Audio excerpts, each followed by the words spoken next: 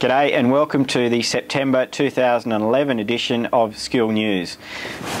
And here we are in the National Office. We're all getting ready to head over to London very, very soon. In fact, today we have to have all of our stuff packed up so that the toolbox shipment can be prepared and sent over to London, clear customs, etc. So all the competitors' tools are ready and waiting for them when they do land there.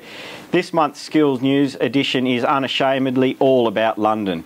It's about the preparations for London, the last 40 or so days. It's about what the Skilleroos are up to, the last training efforts. We've had Guy, our welder, over in China recently, so we'll hear a little bit about his training over there.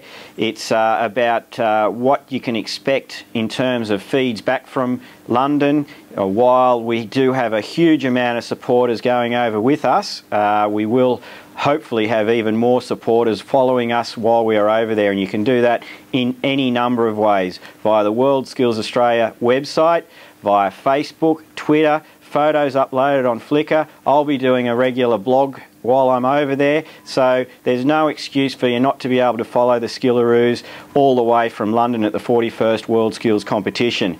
We hope it's going to be a fantastic event. As I said, we're in the throes of getting everything packed, all the supporters' shirts, even Bundy Chopperoo, the official team mascot, he's about to be packed away. As I said, 40 days to go, not a lot of time. So really are in the, I guess we've turned the bend, to use our athletics parlance. We've rounded the last bend, we're in the home straight. We're getting ready. I'm sure the Skilleroos are all getting ready. I hope you're getting ready.